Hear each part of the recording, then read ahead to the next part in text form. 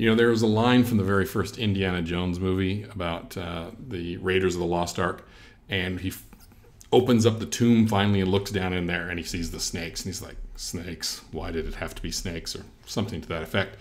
And for you that don't know that movie, you should know Indiana Jones and the Raiders of the Lost Ark. Okay, you should know that one. But anyhow, for me, I'm such a nerdy geek guy that I'm going sports. Why did it have to be sports? I don't get sports, I really don't.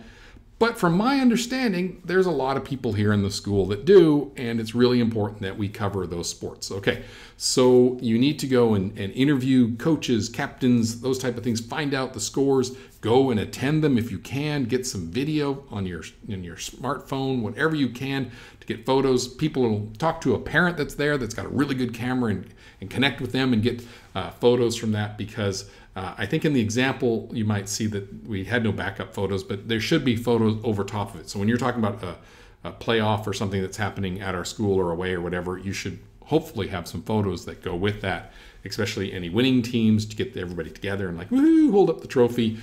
Anyhow, I don't know enough about it, but I'm going to trust that you can figure it out and get some good sports coverage. Now remember, your assignment is in the future, so you might have an episode 4 weeks from now, so you need to figure out what is going to happen leading up to that, so that you make sure you cover it. We should really be talking about the 2 weeks coming up to your show. For this sports thing, we're talking about the past. You'll be like, last week at ACS, and then tell the scores and whatever. And you might be, if you know of something coming up, you can actually talk about the future. And then next week, we have the blah, blah, blah happening in Dubai. Really, like I said, I'm just going to trust that you guys know how to report the sports.